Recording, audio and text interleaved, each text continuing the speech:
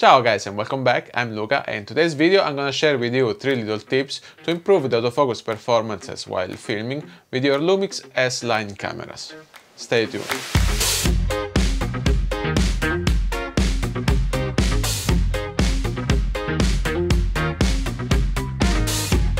If you're not subscribed yet, consider to do it. It's a good way to say thank you for this video. Plus, you're gonna be updated when I release a new video. So it's a win-win situation for both of you. The first and the most obvious tip I can give you is to avoid to use V-Log.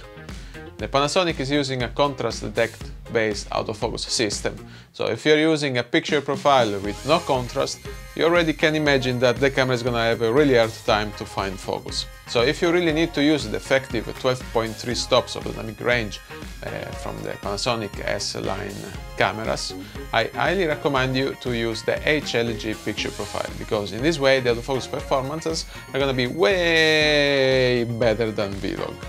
Try it, you can trust me, it's gonna work way better. The second tip I can give you is to use high frame rate recording options. For example, if you can film at 60 frames per second or even 30 can be good enough, you're gonna see a huge boost in the autofocus performances with the camera, because the Lumix S lines are using a depth from defocus algorithm, and having a higher frame rate is gonna help the processor of the camera to calculate the right focus point.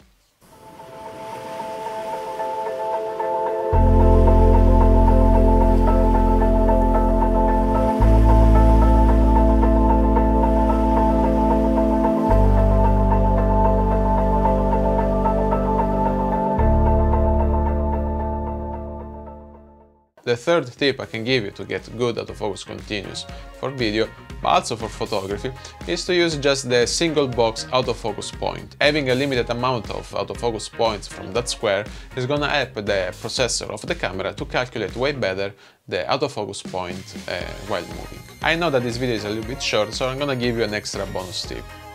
We all know that these cameras are suffering from the 24 and 25 fps 4K 10-bit while using the autofocus continuous. Mostly it's because we are using the full sensor.